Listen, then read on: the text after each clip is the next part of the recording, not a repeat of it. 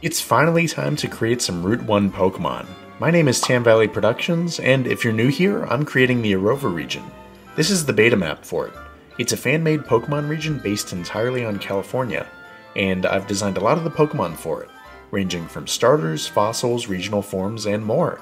If you haven't seen those, please go check those out. But anyway, today is the long-awaited introduction to the Route 1 encounters. You know, the standard normal type rodent and bird Pokemon that you find at the beginning of each game.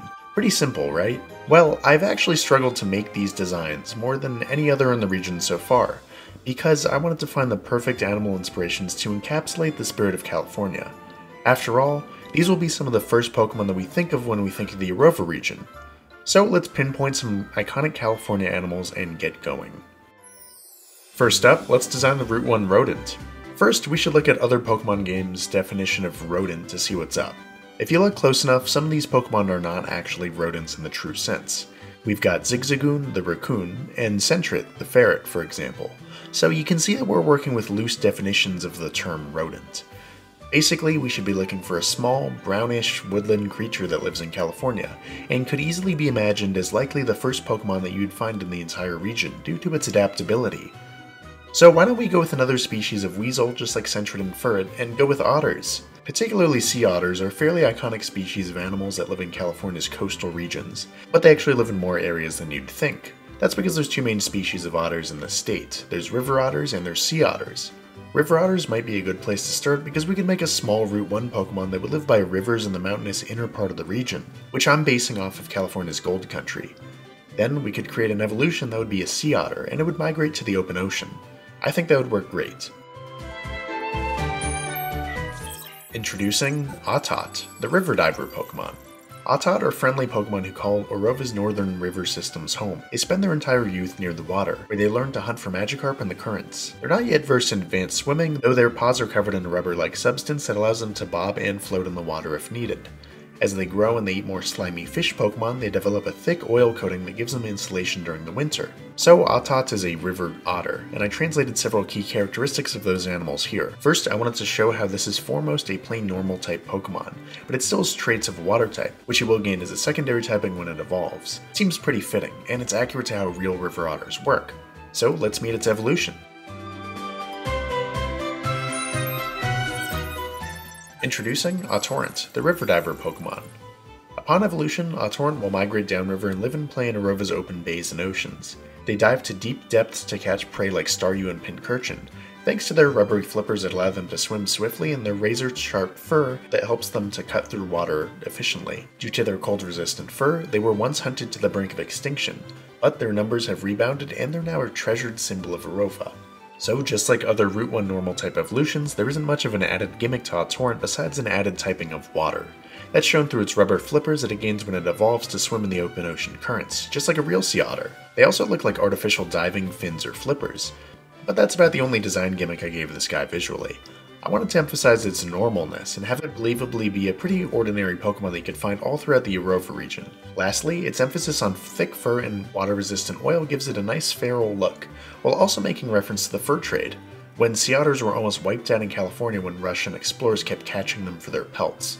So that's a nice tie into California history as well. Overall, I hope you like Orova's long-awaited Route 1 Rodent. Next up, let's design the bird.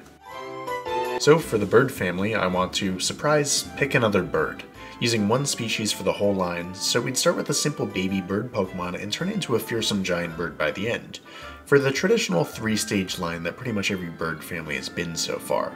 So let's go ahead and pick California's state bird, the quail. Just like a lot of normal and flying bird Pokemon, there's not a whole lot of gimmicks to pull from with this line. But I also want to give it an added something so it's not just a generic bird of prey by the end. With quails, we have the plume that they have on their heads. That's a good place to start. First up, let's introduce Plumepuff, the plume quail Pokemon. Plumepuff are plentiful bird Pokemon that once inhabited solely Orova's eastern plains and woodlands, but it's adapted well to urban life. They're too plump to lift their bodies off the ground, but they'll burst into short flights when desperate to escape predators. They prefer to travel on foot alongside dirt roads, and they'll pick up seeds left behind by farmers, bobbing their heads as they strut. Studies of this behavior indicate that they have an innate sense of rhythm, so Plumepuff is meant to look like a baby quail, like the fact that they can't really fly, and instead they prefer to strut on the ground. I made that unique, by throwing in a large plume that could act as a metronome of sorts, bobbing back and forth as plume puffs strut. This helps the Pokemon keep rhythm. Maybe it would help them count steps to a beat as it walks, so it never gets lost. The plume music tie-in will continue with this Pokemon's evolutions.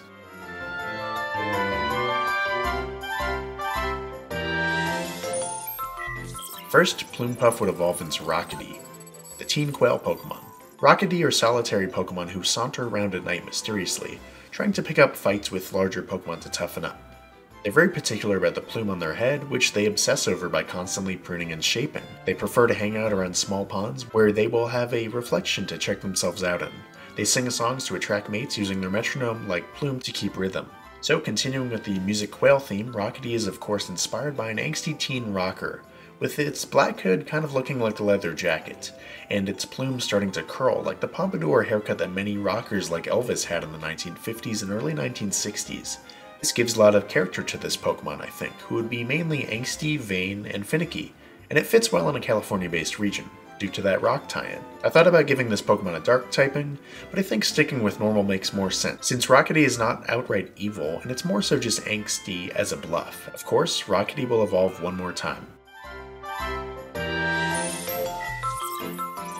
Introducing Pomplumage, the big quail Pokemon. Pomplumage are fully matured and they've ditched their angsty natures in favor of a more outgoing one. In the wild, these Pokemon have found mates and they'll form small communities where they nest and protect young Plume Puff. They'll kick up dirt ferociously to protect their young against predators, and they love to entertain anyone who listens by singing songs. Their music can put foes to sleep with lullabies or can disorient them with shrill cries. So these Pokemon ditched the angstiness of their second stage and they fully mature into outgoing musician birds. Pomplumage fully embraced the pompadour aesthetic that I was going for with the giant head plume, and I also made the patterns on its wings look somewhat like a music note, while also being a reference to the actual patterns of quails, including the black markings on its face. Overall, I hope I was able to create a low-key bird evolution line that you'd find as the main Route 1 bird family, while also adding a cool cultural tie-in for them with a fair amount of personality. Now that we've created the textbook Route 1 rodents and birds, with the bugs in another video I made 2 months ago, let's showcase just a few more random additions that you'd find on Orova's early routes as we wrap this video up. I want to highlight another type of Pokemon that you could find in the early routes of each Pokemon game. You can always find a normal or dark type evolution family of non-rodent animals, usually a 2-stage line that can be found in the early mid-game as a common encounter. So let's pick one more mammal from California and make a nice normal type evolution line to fill out the Pokedex a bit more and give some variety to Orova's Route 1. I want to make a Pokemon evolution family based on the pronghorns. These are commonly known as antelopes, and they can be found pretty much all across the western United States, though they're not actually antelopes in the true sense. They are actually more closely related to giraffes than they are to deer, elk, or moose. I also like how they're the fastest land animals in North America, and they're also cool looking with those weird horns. So why don't we give a Pokemon family that reflects that speed, by creating a normal type antelope that evolves into a normal electric type. We could also make this a 2-stage split evolution and create a fire type version, to fill out a type that we desperately need more of in the Orova region.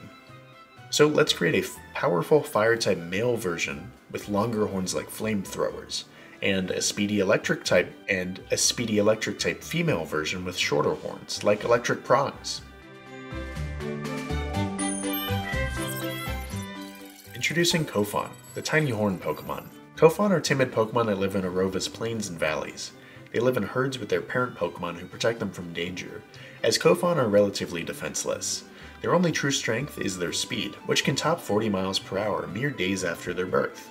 As such, they prefer to run from danger, unless they truly bond with a trainer who teaches them how to fight. Their small horns help them to sense danger and they can heat up and emit tiny jolts of electricity. So I kept it relatively simple with this Pokemon, making a cute normal type with tiny horns. I think these horns would be able to store kinetic energy and redirect it as a small attack. Not yet fire or electric. What it would evolve into would be determined by its gender, which would have a 50-50 split in the wild. Overall, I love how this one turned out, both in its face and its colors. It looks cute without being too plain, just like other early root Pokemon like Lillipup or Shinx. So let's meet the male version of Kofon.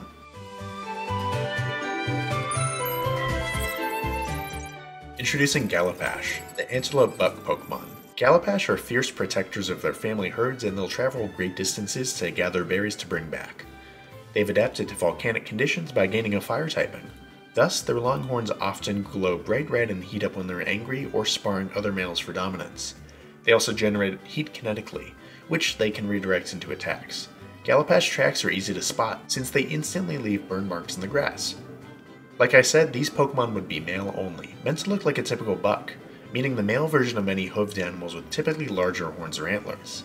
I made its pronged horns very long and I gave it a cool mane made of ash and smoke. I think these Pokemon would be found in the northern volcanic area of Orova, along with ordinary plains and valleys all across the region. Hopefully its colors look natural while also showcasing its fire typing, a type that's been hard for me to come up with Pokemon for some reason. So let me know what other fire types you want to see in Orova. Anyway, let's meet the female version of the Kofon family.